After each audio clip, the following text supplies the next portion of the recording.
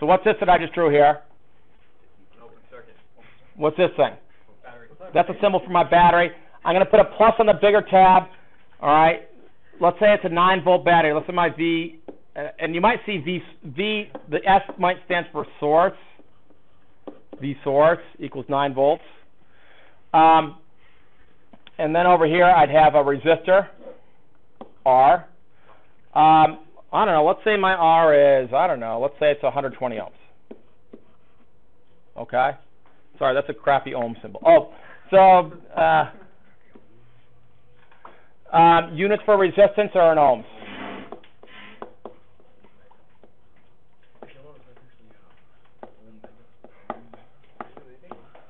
Voltage units are volts.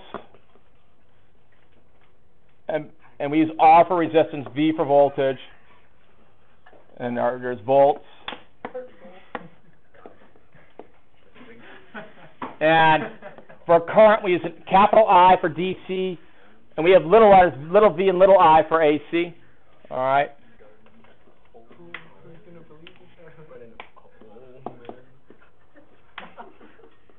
All right.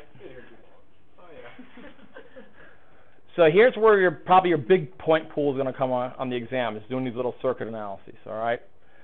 So I have 9 volts that I'm applying to the simplest of all circuits. I've got, and this resistor could be a light bulb, for example. All right. It could be some resistive property. Light bulbs, I'll tell you right now, the filaments of light bulbs are non-ohmic, and that's what I have students do. We'd run some of these through voltage, various voltage measures of the current, and you'd actually see this perfectly straight line coming out of your data. If I actually took a light bulb filament and did the same thing, you get a curve. All right, so light bulb filaments are non-ohmic. But at a certain voltage, you would get a certain amount of resistance at that point. It's just a varying resistance. The more volts you put it, the hotter it gets, and the more resistance is in it because all the atoms are going all crazy, and you can't get your electrons through as efficiently. But let's say we had this nice simple situation. We have our resistance is 120 ohms. We have our voltage over here is 9 volts. The question is, how do I measure current? How do I measure voltage? Well, here's my device. This can measure actually both. I also have, let me show you what a simple box version of this looks like. I had one out here.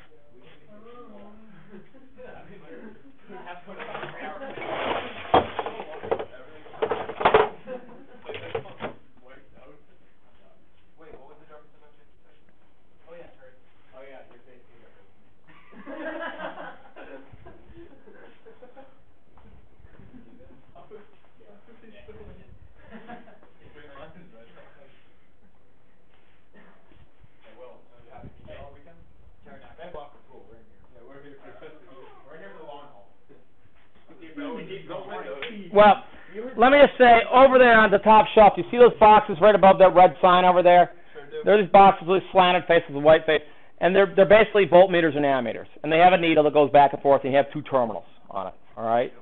And you can just use some alligator clips, and you can hook them into your circuit. The question is, how do you hook these into your circuit? To measure my voltage, it's easy. I put my voltmeter, I turn it to my voltage position here, and over there I'll just take a meter that measures voltage.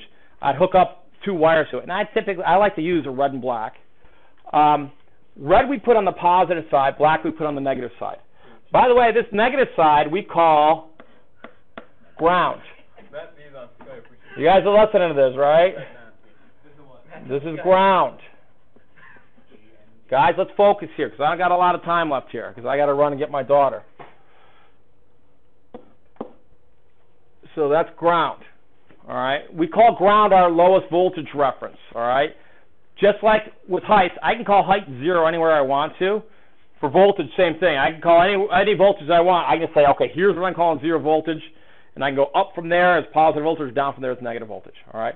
So if this is at 0 voltage, up here would be at, if this is a 9-volt battery, I'd be at 9 volts here, and I'm at 0 volts down here. All right. So if I were to take my meter, and you notice I have a red terminal and a black terminal, it's very easy to measure voltage. Much easier measuring voltage physically than it is measuring current. All right, it's easy to measure current. It's just harder to put it put it into your circuit. This I just have to touch two things and it's an instant reading. The other one I have to unhook my circuit and do something. I'll show you what the difference is in a second. So to measure my voltage, what I do is I can actually, if this is a bare wire and doesn't have any shielding on, these do have shielding on. I have to actually have bare wires, or these are sharps I can maybe poke into my wire. I can just take and touch my red and black here, and this thing would turn up to, it would show 9 volts. All right. And if we had a battery, I could pull it. I have a 9-volt battery here. We show that.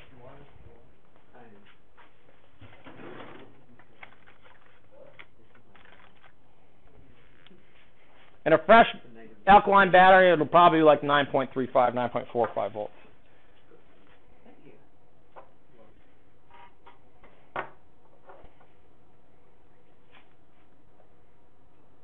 .56 volts, fresh battery. All right. So, and all I'm doing is basically, so in other words, one terminal of the battery I was just touching was here, the other terminal of the battery is there. I just went boom, and I measure the voltage. All right. If I wanted to measure the voltage across, and when I talk about voltage measurement, I'm talking across the device because I'm putting my probes on either side across it. My resistor, I can do the same thing, and I'd measure the voltage here. Does anyone want to guess what my voltage would be over this side of the circuit? It's going to be 9 volts. The reason why is this, all right? We talk about dropping voltage, all right? As I use up, as my electrons actually do work and slow down essentially, they lose some of their energy, and energy is electrical potential energy, which is voltage, and so our voltage will be diminished as it actually does some work. All the work's being done right here. So I've got 9 volts of work being done through this resistor right here, and this is actually where all my work is being done. So if I have 9 volts here, as this current falls down this big tall 9-volt hill, it passes through here, and all my work is done through this device right here. And so I'd have 9 volts of voltage drop. We would call this a voltage drop. And if I measured it right here, I'd have 9 volts here, 0 volts there, and I'd have a 9-volt reading there as well. All right. Very easy to do with a voltmeter. I always put it right across here. And there's a name for that configuration. I'll tell you what that is in a second. All right. If I were to measure my current, so I'm going to just draw that on here. Here's a voltmeter. I'd put my wires, and they could actually ask you this on the test. Show me how you measure the voltage of this device. All right. So I would just do this. I would show. All right. Here's my voltmeter. So voltmeter equals 9 volts, positive 9 volts in that configuration. All right. By the way, if I flip my probes around, I get negative 9 volts. All right. How do you measure current? So voltmeter, we go across the device, and there's another word for that I'm going to tell you in a second. My current, I actually have to. How do you think I'd measure the current of something? Current is what? What is physically current? It's like flow of water in a river, right? It's like the river here is our wire, and the water in the river is our electrons. So we want to measure flow. How would you suggest you would measure flow on a river? Take a water wheel. Stick a water wheel right inside your river and let it see how fast it spins. So in other words, I actually have to get the river to go through my device. So what am I going to have to do to my wire here to do that?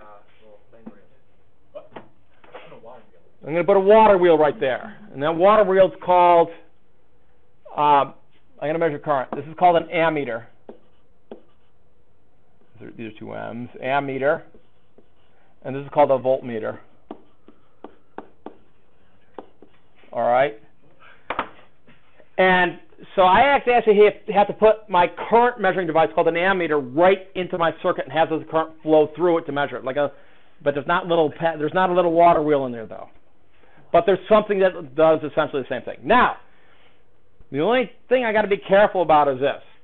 I don't want to put a water wheel in the river to measure the speed of the river that would actually change the speed of the river. All right? Well, yeah. In electricity, what's the equivalent of massless frictionless? I want something that's 0 resistance. All right? So this one I'd want to be very low resistance, so it wouldn't affect actually the current flowing through.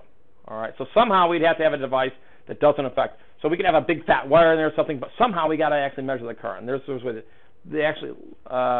One thing you can do is you can actually create we've done, I think, have I shown you this?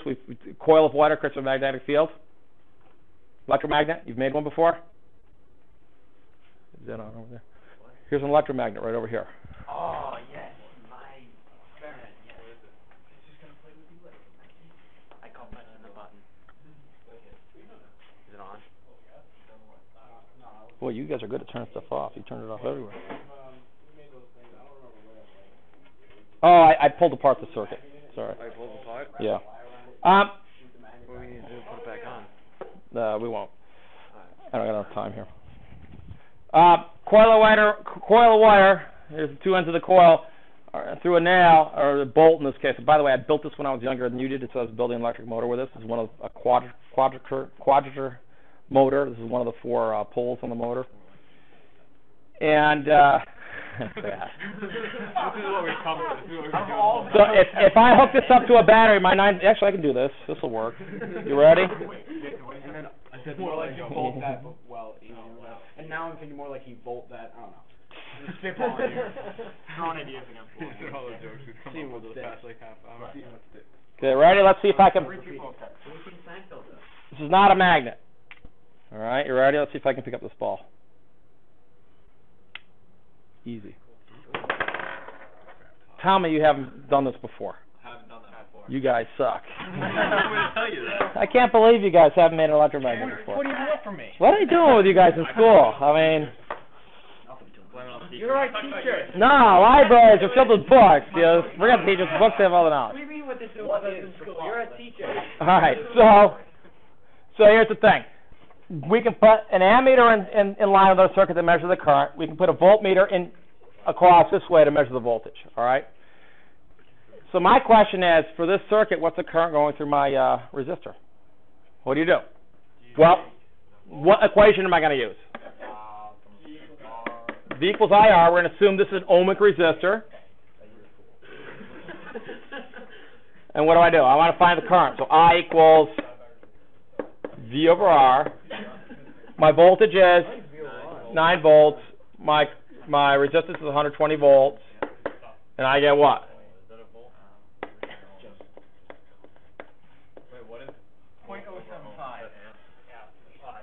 Good job calculating there. Which is, by the way, 75 milliamps. All right. There's my current. There's Ohm's law working for you. All right. All right.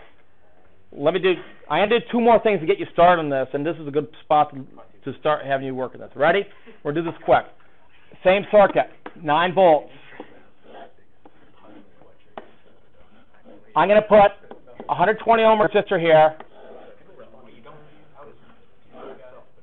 And I'm going to put a 60 ohm resistor here. You ready? This is important. This is getting the circuits analysis. And this is where you're going to earn a chunk of points. All right? I want to know the voltage and currents in every portion of the circuit. All right? What are the key rules for charges that I told you to remember at the beginning? Key ideas? What? Opposites attract. Yep. And same charge repulse. What else? Where are your notes? Where are your notes? Right there. About 8 slides back. About 15 slides back. Charges are conserved. All right? And they're quantized. All right? So let's keep those in mind. All right? You ready? Now, first of all, I'm going to ask you, if I were to measure the voltage here, by the way, if you were to use geometry, what would you say that line is relative to that line? They are parallel. This is called a parallel circuit.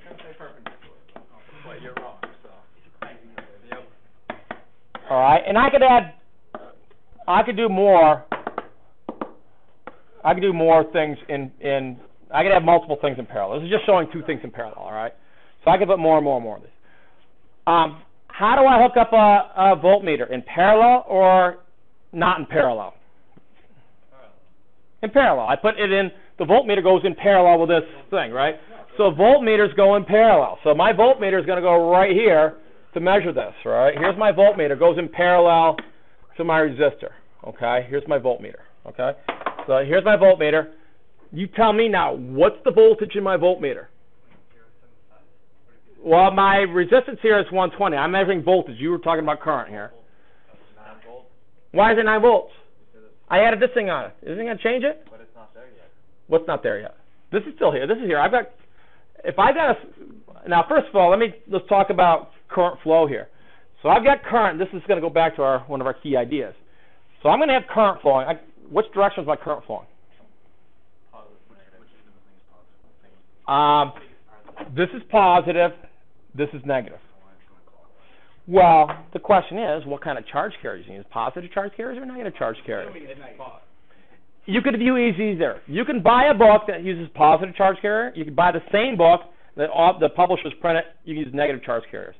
My physics book when I was in college used negative charge carriers, but these guys are using the same book for physics and they're using positive charge. Same publisher. All right, it's arbitrary. All right.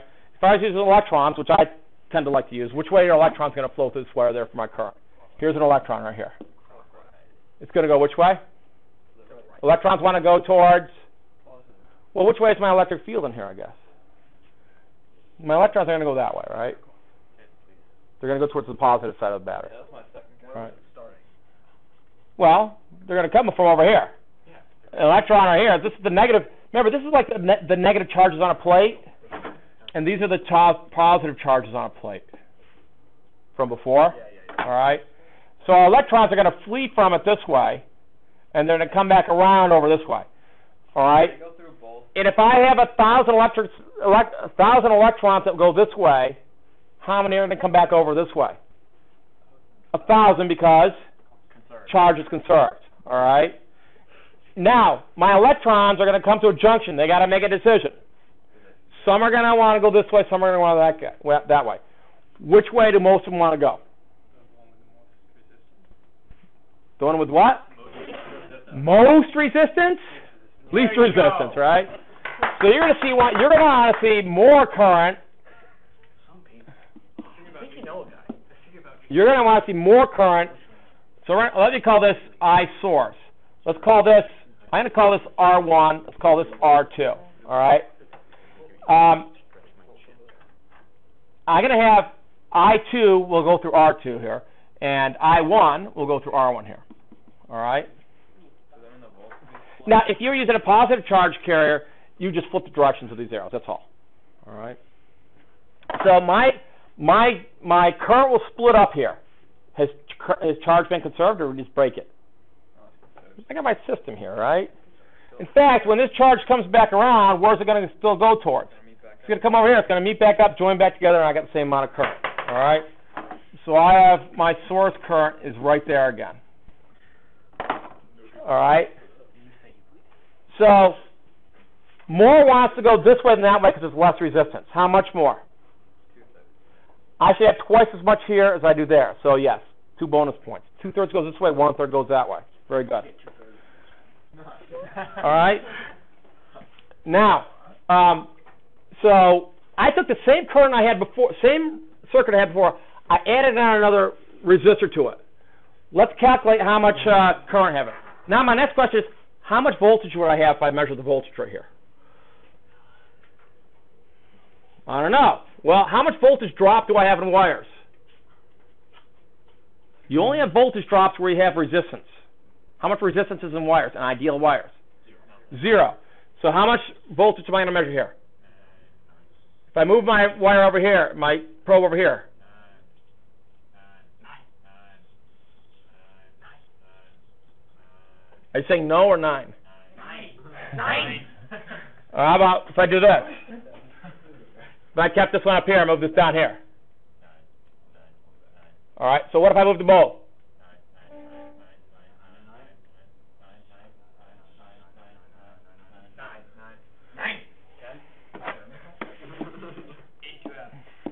So voltages are same in parallel circuits.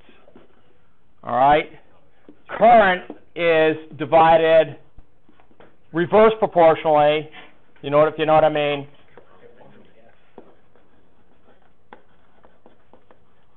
In parallel circuits. Let's calculate now real quick. You ready? And then I got to go on this one. This is you guys will read on on series circuits and finish this chapter up, because this gives you a good start, all right? By the way, the fact that all these currents added up together, I source equals I1 plus I2, that's really charge conservation. Kirchhoff's current law, this Russian guy Kirchhoff, he said this: at any node, the sum of the currents in any node equals 0. And here's what he meant. Anything going into the node he treats as positive, anything outgoing negative. So he basically said that I source is positive going in, minus I1 going out, minus I2 going out. You guys said what's going in equals what's coming out, right? Well, here's what's going in, positive. Here's what's going out, negative. Everybody agrees that equals 0? That's Kirchhoff's current law. All right. Let's do a quick calculation here. 9 volts, 120 ohms. What's the current then? I equals V over R. That's a good calculation. You did that in your head this time. Good. So smart. What's the current over here? It's going to be double. All right. You do the math, and it's just like Andrew projected. I'm basically. We're like a team, but I'm like a human right now. All right. This gives you a good start on analyzing circuits. The other type of circuit, if you put the thing so the current goes through all, the same current goes through all, it's called a series circuit. And we put our ammeters in series in a circuit. We put our voltmeters in parallel in a circuit. All right. So we have series circuits, parallel circuits. Finish up chapter 18. That's the basis of it right there. I got you a good start on it. You'll be able to finish it pretty easily now. I'll put some web assigns up so you can practice problems and get feedback on the questions. And this just gave you a big chunk of points on the test, what we did today. And I got to run because I got to get my daughter. Oh, you're welcome. Thanks for the pizza. Yep.